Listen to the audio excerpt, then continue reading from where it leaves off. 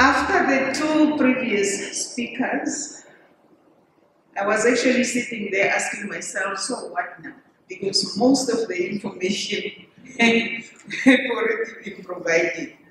This is supposed to be an overview paper to set the scene, but let me just do what I needed to do, and hopefully I can skip some of the things that have been said already by the previous speakers.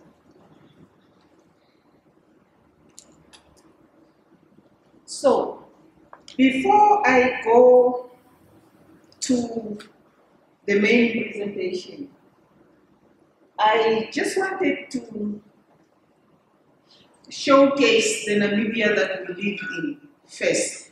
I hope the pictures are clear, maybe not.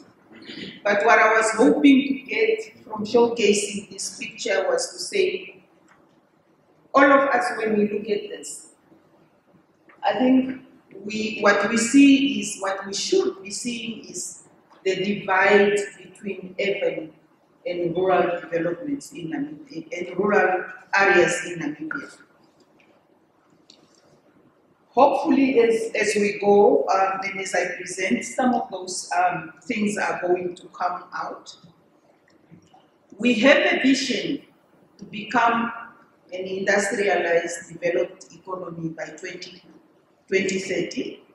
and it is so close. This is 2023. Maybe we can argue it is achievable, but will we all feel what we are going to achieve by 2030? Is it going to be a matter of, yes, we are a developed economy, but there are certain people that feels left out and that do not feel the development stage that we have achieved? I guess our being here today is to ensure that we minimize the situation where others are going to feel left out by 2030.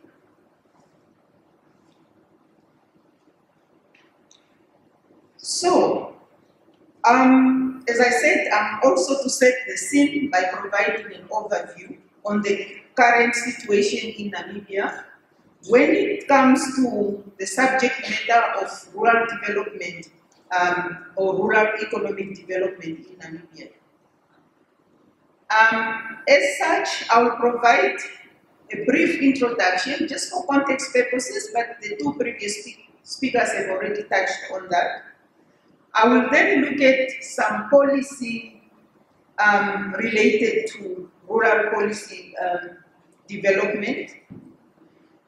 We will then look at some activities that are prevalent or activities that are taking place in the rural economy or in the different regions, the rural areas.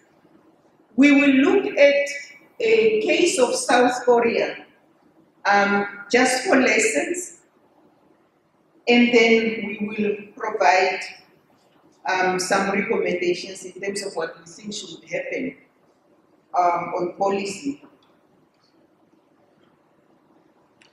So, we have a huge country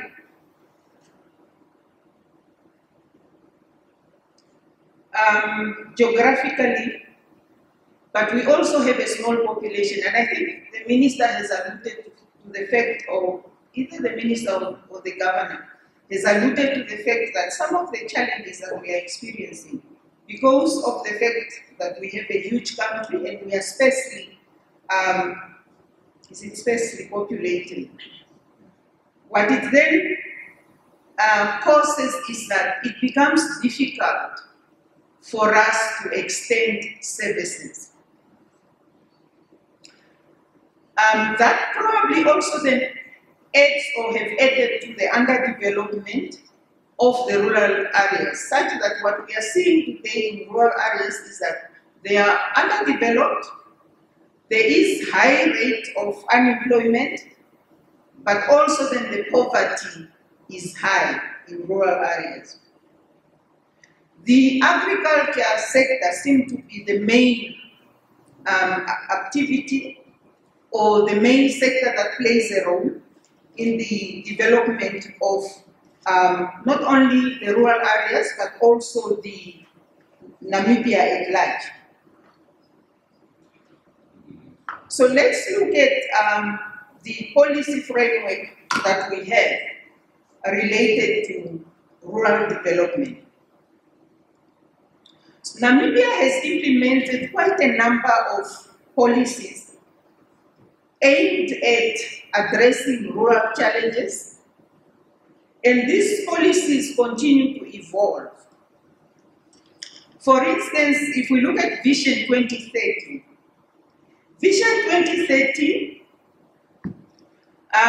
through Vision 2030, the country actually aspires to build a knowledge-based, industrialized economy by 2030. It's an ambitious goal, as I indicated earlier. But part of it is also focused on rural development. In fact, the NDPs, which are the implementing tool of the Vision 2030, most of them had a theme of rural development and poverty alleviation.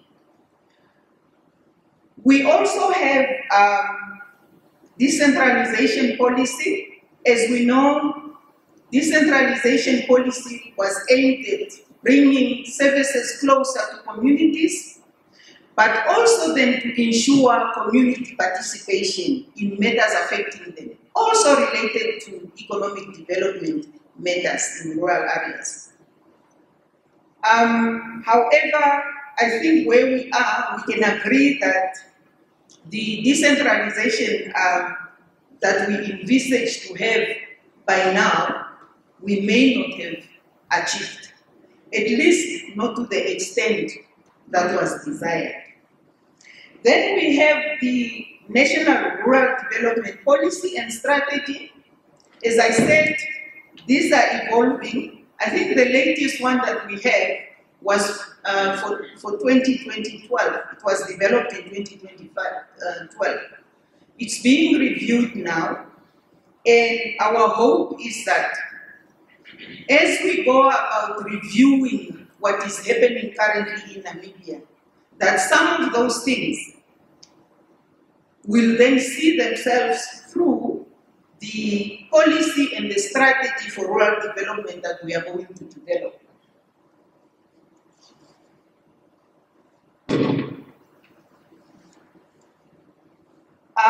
So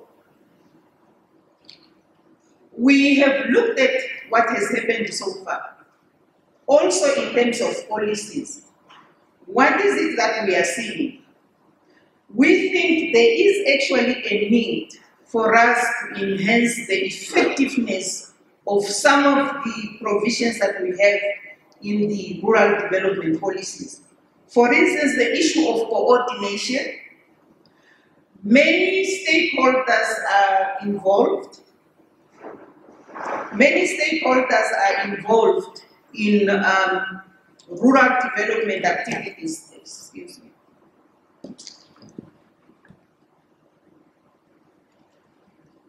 So many stakeholders are involved. What we have seen so far is there hasn't been clear coordination between these stakeholders. And when you have people operating in silos, it actually causes issues. So then, what we also then have seen is that in the rural development policy and rural development strategy, the current one that we have that are being reviewed, we may not have looked at region-specific challenges. So we have taken an approach of one size fits all. But as we know, regions are heterogeneous. So there is no one size fits all. So hopefully we can then take that on. And then what we also think should happen is we need to incorporate region-specific analysis into the design of the new policy and strategy that we are reviewing now. And there is also a case for us to have a consistent story in terms of identifying the main constraints, not in rural areas as a whole. We need to look at specific regions and say, in this specific region, these are the constraints, otherwise we are going to miss it. And then we need also then to incorporate detailed analysis of which policy interventions are more suited to decentralized processes and why. That's on the policy. If we now look at what are some of the activities that we are seeing happening in rural areas, we picked up actually that there are 3 key activities that are taking place in rural areas. The 3 are wholesale and retail trade. We know there is a lot of pambashus, a lot of small shops and so on in rural areas. And then we have the agriculture sector. This has been playing a role not only in rural areas but also at national level. And then we have the fishing and forestry and accommodation and food services. So agriculture, fishing and forestry has always remained a key sector, especially in the rural economy. But also the accommodation and services, food services and beverages is picking up somehow. That's what we have realized in the 3rd place. However, most of those activities that are taking place in terms of businesses, they are not registered. About 78% of those businesses are not registered. And that in itself says it all in terms of, do they then have access to the formal,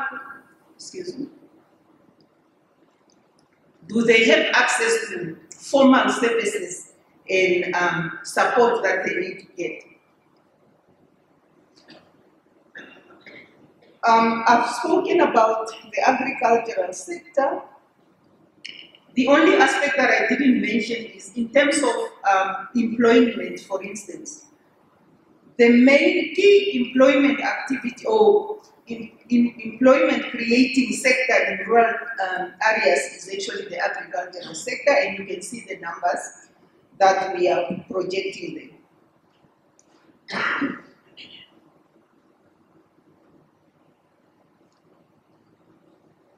In terms of tourism, of recent we have seen a number of not only accommodation and food services, but also conservancies have become a key tourist activities in rural areas.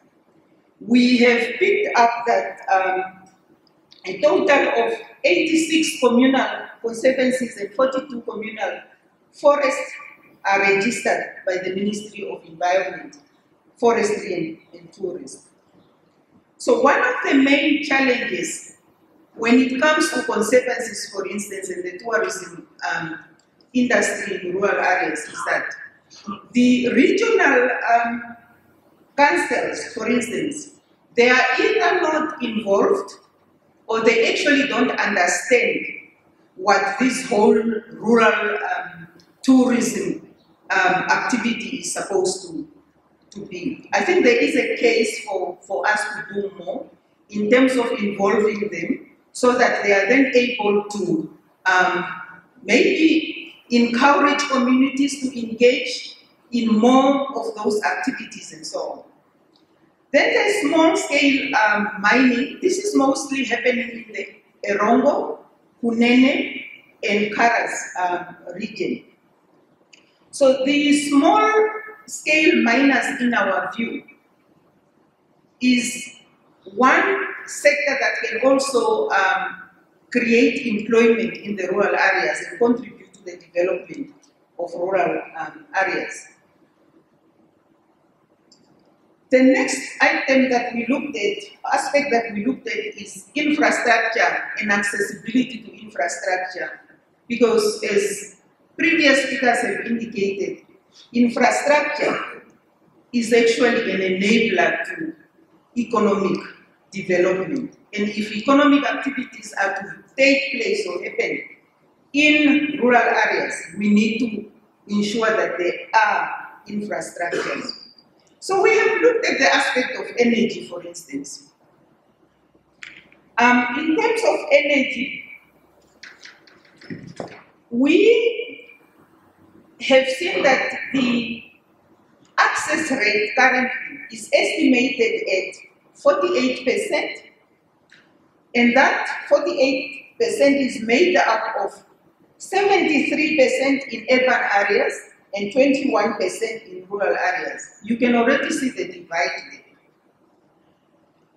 The one aspect when it comes to energy is cost. It's not always affordable to the rural populations. It's more expensive. And in fact, with the exception of South Africa, if you look at the neighboring countries, Namibia is actually the second highest. Then if you look at telecommunications, let me just pick up on, there we go. If you look at telecommunications, for instance, and internet access, I don't know what is happening here now.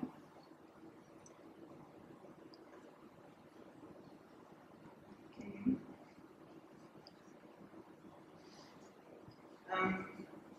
My sincerest apology.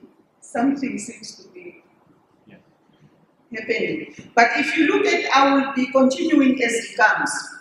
If you look at telecommunications and internet access, for instance, generally we have a high coverage rate in terms of telecommunications.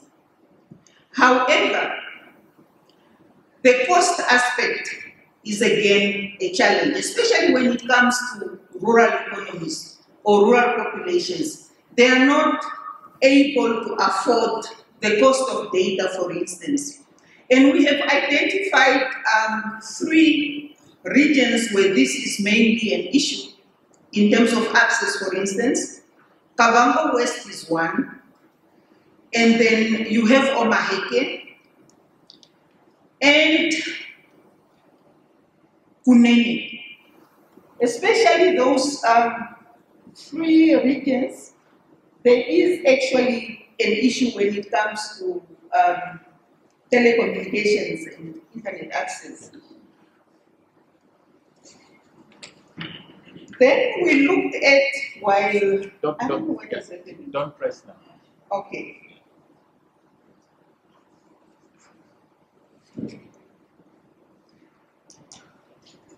Then we looked at land tenure as an aspect as well. But I need this. Something is not working.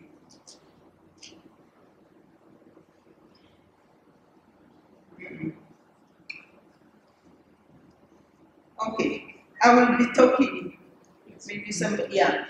Then we look at land tenure system, for instance, which is also posing a challenge for rural development.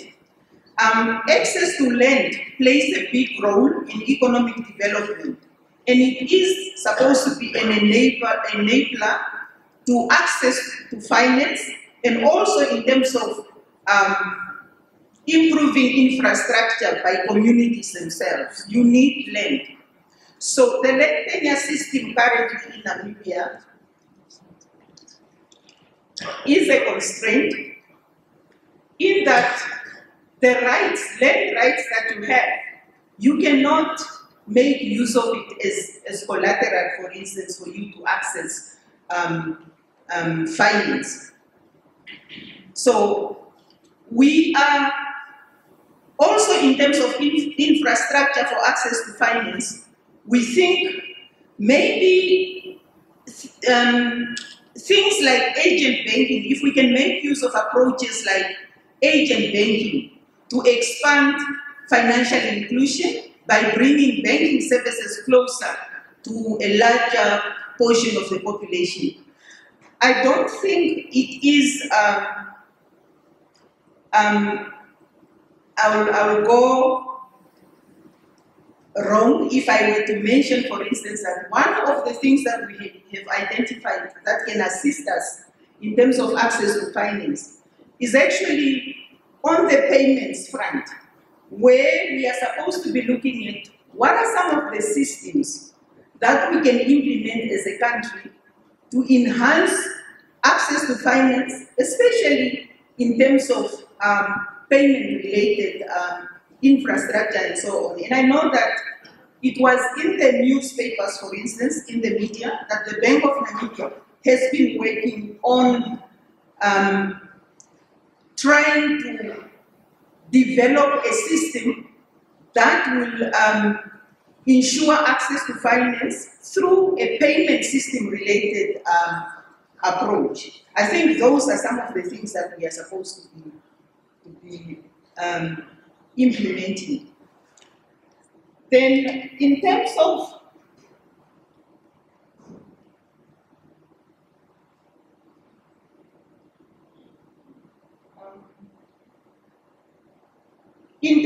roads, we said infrastructure are key, and part of the important infrastructure is actually roads, access to roads. So what we have seen is that we have identified the issue of earth roads, and that are mainly prevalent in the rural areas. So if you can look at the highlighted in yellow, for instance, for the 5th consecutive year, maybe before I go to the highlighted in yellow, for the 5th consecutive year, Namibia has been identified as the top in terms of the quality of roads. I don't know what is happening. Yeah, maybe I should. So it has been identified as top in terms of the quality of roads. However, despite that ranking, the quality of roads on a national level has much to be desired, especially in rural areas. So the rural earth roads that are characterizing the rural areas have deficiencies in terms of quality.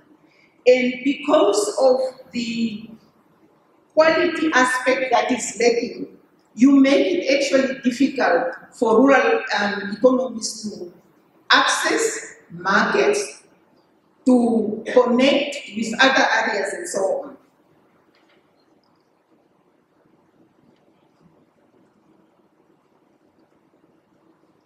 So, then we looked at the case of Korea, more especially also in terms of how they have made use of infrastructure to develop rural areas. So, in South Korea, for instance, there is a project that they call South Korea Under New Village Movement, which, in fact, it was a government-driven project. It was a project driven by public sector initially, where they introduced infrastructures in rural areas where there was, for instance, no infrastructures. So they introduced infrastructure, and what then happened was that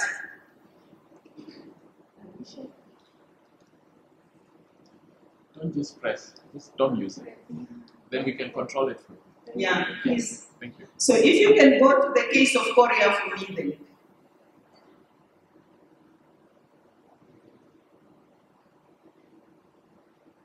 It's before that, just before that.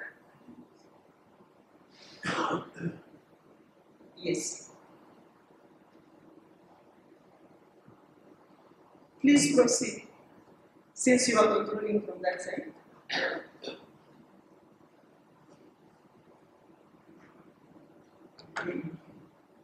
It's not working. So, the case of Korea, for instance, like I said, the public sector embarked upon a program to provide infrastructure in rural areas. So what has then happened is, between 1997 and 1993, there was then that program of building and upgrading basic infrastructure. Then they included, for instance, infrastructures related to paths or roads, upgrading of small stream beds, and then water for irrigation, for instance, and so on. So infrastructure rehabilitation and income generation was then part of phase one of their project. And then during 1974 to 1976, the focus was then shifted to expanding agricultural output and included activities such as construction of roads, alignment to farmlands, and mechanization of agricultural production. Then what the outcome of that around 1977 to 1979, what was realized then was that the rural areas was transformed in terms of character into things like they were transformed into industrialized urban areas through a process commonly known as dissemination. And that is really just broadening of the populace that would then embrace the principles that led to the movement success. Can you then just press from there again to the policy? So having looked at the current situation in Namibia and having looked at the lesson from South Korea, for instance, what are some of the policies that we are recommending should happen in Namibia? The first one is, we think Namibia should invest in infrastructure development like road upgrading, affordable rural classification or electrification, and access to financial services. The second that we think we want to recommend is that Namibia, as a government and as a nation, should make provision for or promote the use of internet to benefit entrepreneurship activities in rural areas through skills development. Then there is also a case for increasing agricultural productivity by increasing access to feed for livestock. The fourth recommendation is that the government should continue relying on joint work with national universities and other agricultural research centers to expand domestic innovation and access to improved seeds for more crops. The fifth one is we need to boost conservancy-based tourism as a catalyst for rural economic growth through the involvement of local government structures. Then the sixth one is the government needs to reform land tenure in the country so that we make it tradable and communities can make use of it as collateral, for instance. Then we think there's also a case for the rural development centers to be used as a catalyst for rural development to become rural technology hubs, for instance. They can become innovation hubs, for instance. Then the one in the center, as I highlighted earlier, is that there seems not to be coordination, and there is an issue of overlapping of policies, and therefore we probably have to then work on that as we review the national rural policy and strategy, and also perhaps then introduce a Rural Development Act. So I think that is the end of my presentation. I thank you.